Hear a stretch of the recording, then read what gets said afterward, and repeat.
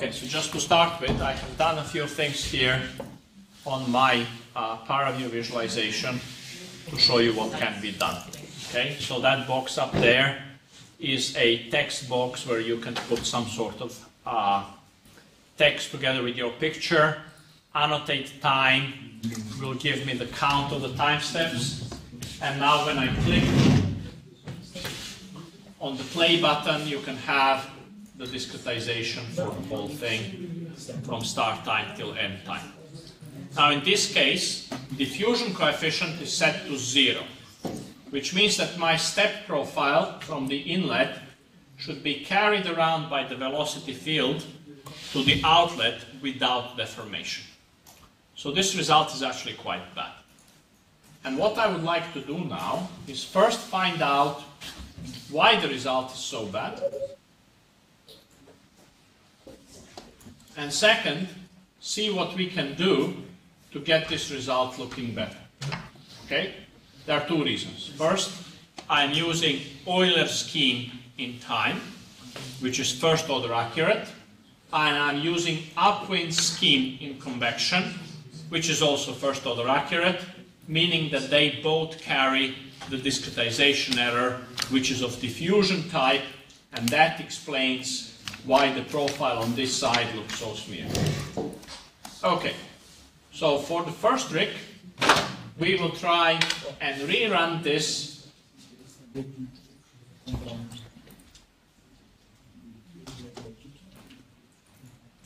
with second order discretization in space.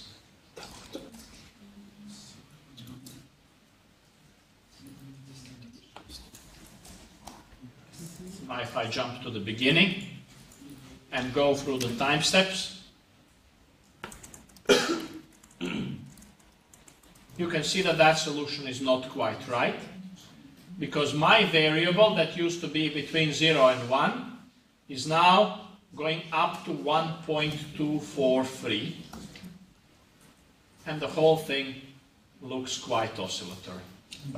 Okay, on the positive side, you can see that the profile is sharper, but these values that are greater than 1 are really not acceptable. Okay, so to give you an indication, imagine if my variable is concentration, that would mean that I have concentration of 121%, which is unphysical within the model that I'm running. Also down here, I have the negative values of minus 0.2. Okay, so you can see that it's got wrinkles on both sides of the step. So what I can do here is use a second order bounded scheme, like for example Van Leer,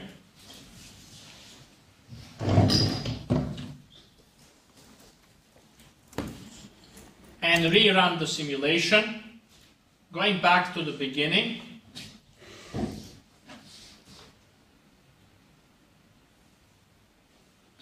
The profile now stays bounded, okay, and the whole thing looks a bit prettier, and it remains between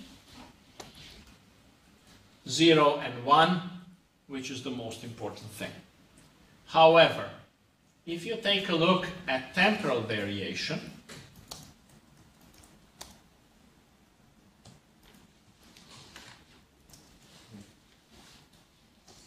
this here should also be a step profile, right? And you can see that it is quite smeared. Okay? So what I can do to fix that is to change the temporal discretization scheme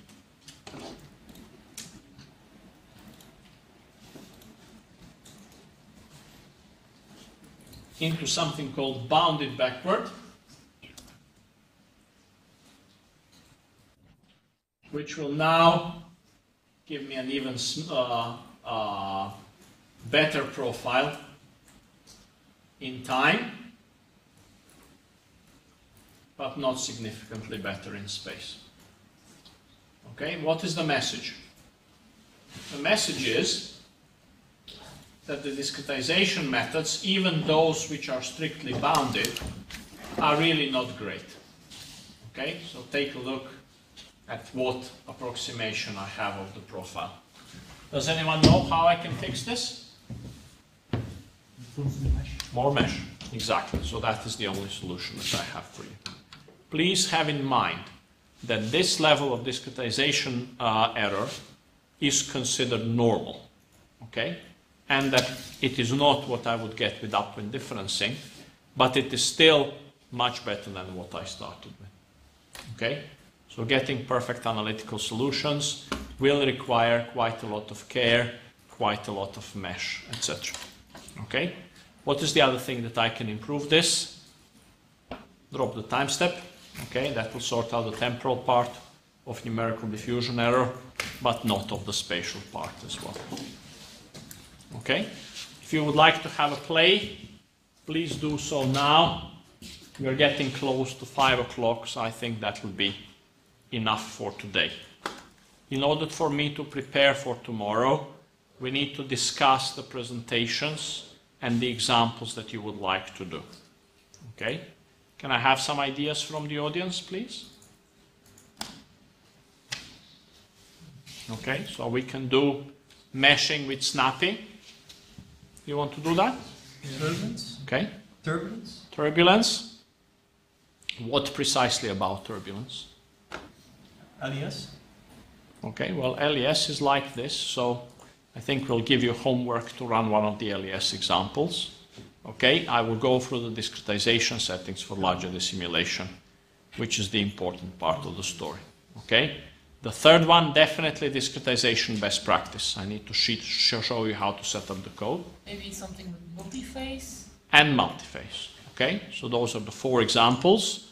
On the multi-phase example, tomorrow we will do the dam break, and I will show you how to run in parallel. But again, I think we should keep ourselves to 10, 20, 50, 100,000 cells rather than running something really big, right? Okay. Usually, at the end of these stories, I have about an hour and a half, maybe an hour, to discuss problems from the audience. Okay? Do we still want to do that? Okay? If you have any meshes or cases or anything like that that we need to take a look at and you're allowed to show it in front of the audience, please bring them with you and show me tomorrow morning. Okay? We have slot for one more presentation.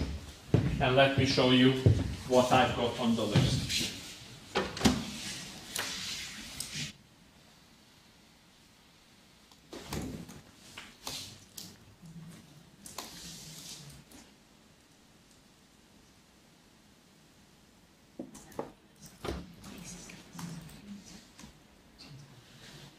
User view we've done, NACA Wing tutorial we've done, scalar transport walkthrough we've done. I have promised discretization best practice, multi-phase, and snappy. Okay? We have the Ahmed body tutorial, which comes with snappy, dynamic mesh, or C++ introduction. Okay? How many of you need to do coding in OpenFOAM? You know C++ properly? Okay. There is another one that I do, which is called 5 basic classes, okay, which will help you understanding the details, but we've done parts of that on the scalar transport. Okay, so shall we just leave it at that and review at lunchtime tomorrow? Okay, so tomorrow morning we will start with multi-phase, then running in parallel, then discretization best practice, and then snappy. Okay? Good. I think that's enough for today. See you tomorrow at 9 o'clock.